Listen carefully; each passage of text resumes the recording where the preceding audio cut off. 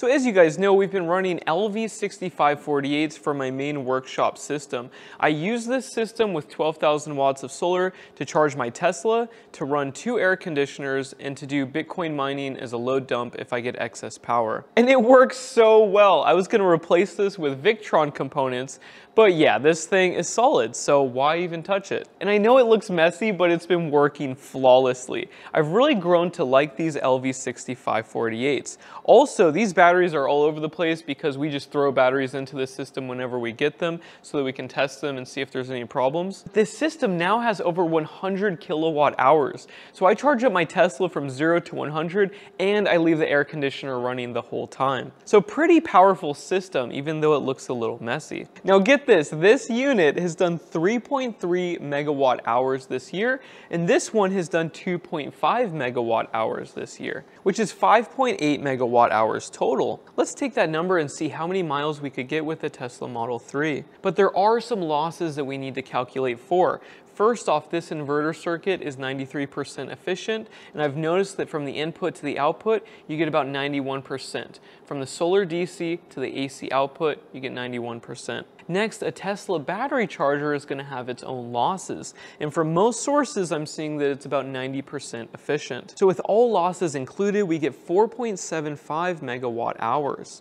Now, a Tesla Model 3 is the most efficient EV, and it gets 4.56 miles per kilowatt hour, which is surprising. Not when I had one. I drove it like an idiot, so I did not get anywhere near that. So let's round it down to 4 miles per kilowatt hour, because I don't think anyone's hitting that number. So divide by 1,000 and multiply by 4. 19,000 miles with a Tesla Model 3. And we just built this system. Like you can see when we built this system in the previous videos, and in that many months during winter, we've created enough energy to power Model 3 for 19,000 miles. Now that entire time, these have been running 24/7, and I haven't had a single issue with them. They are my favorite budget all-in-one system.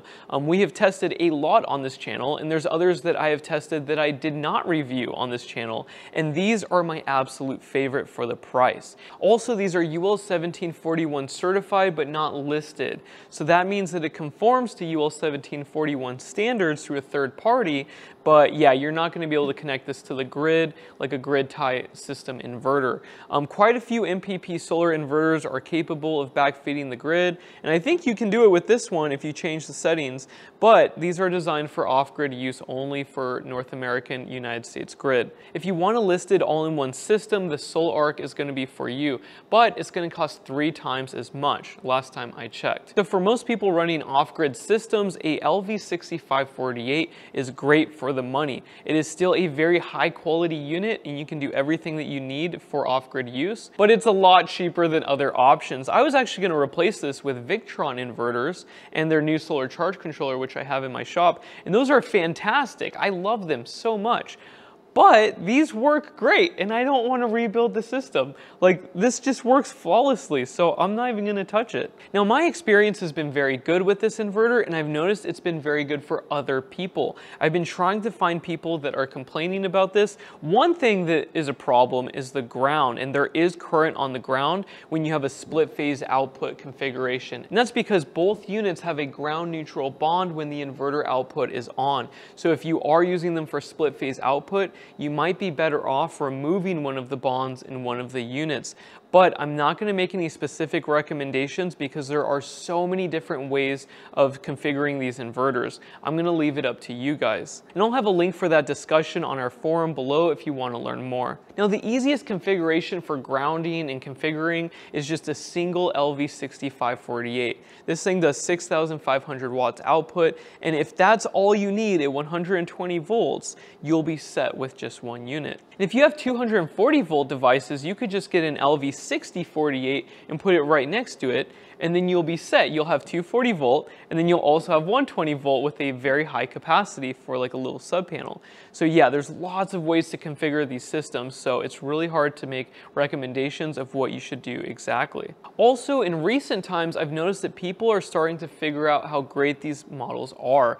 People that do not like MPP still like the LV6548. All of the features that it has with Wi-Fi and connecting it and programming it, putting it in any configuration that you want in the high efficiency. Low standby relative for the price. It's not going to be a Victron standby consumption, but it's really good compared to the other like cheap LF inverters out there.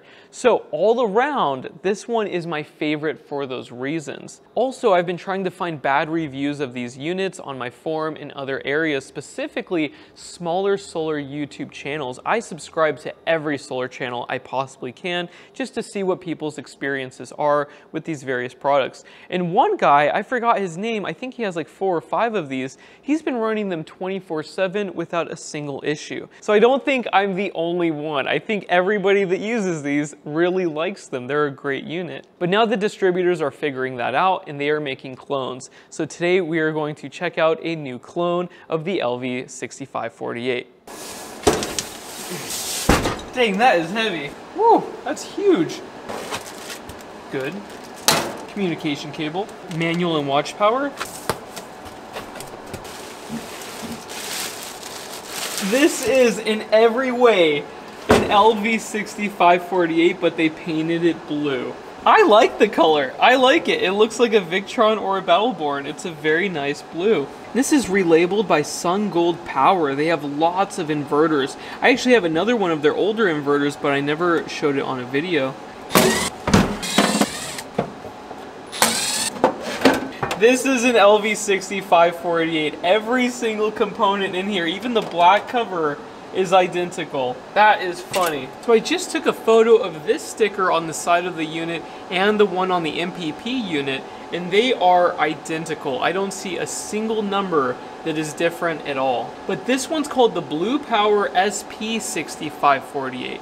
And that's what SunGold Power Inverters is going to call it. And I've heard that Voltronic makes all of these inverters for MPP, GrowWatt, and others. But I have not been able to verify it. It seems like it is, but you really need to go to China to verify things. You can't take people's word for it. I'm so glad they sent this out because now I have another LV6548. I'm going to build an entire system with this with its own array. So one thing to think about is that this is not sold by Watts 24/7. And they are my favorite all-in-one system distributor because if you have any problems, they will replace it. So I'm not sure what their warranty is like or their customer care or service. Watts 24/7 might have a slow website, but I know that they will always make everyone happy. So if you've had a good or a bad experience with SunGold Power inverters, please let me know in the comment section below. So let's put this back together again and see what firmware they're actually running, because if they have the older firmware, this might be old inventory. If it has the new firmware, that means they just got these because they just got the firmware. So that might be telling of how new these actually are. Woo! We're using a power supply to run this for now. 45.07 and 1213, so it's perfect. So pretty much everything on here is an LV6548. This is not a clone, this is a relabeled unit. This is identical to the MPP solar one. I was hoping that it would be completely different on the inside, but the same on the outside, like a badly done clone. But no, this is the actual LV6548, and they're selling it for $1,500. Rich Solar sells it for $2,000. They have really good prices for everything except for these. Something else to note is that firmware means that you can communicate with other inverters with that firmware. I know this from experience when I was updating the firmware and my 2 inverters would not work when I was trying to update one of them. So this one will work with an MPP Solar LV6548 because it has the same exact firmware. But like I said previously, I don't know what it's like working with this company.